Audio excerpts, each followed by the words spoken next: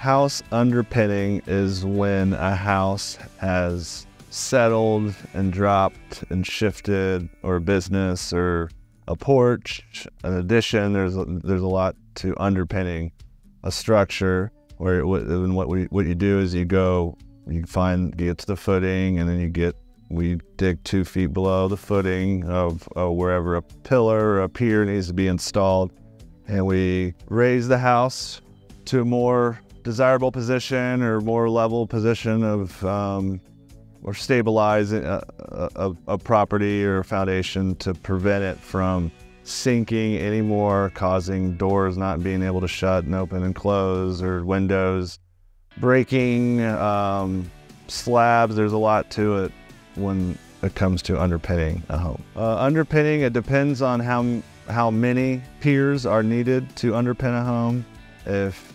For us, if we were to put 5 piers along a garage wall, we could get it done in 2 days. Also, we have different methods of, our piers can be installed from an inside or outside part of a property.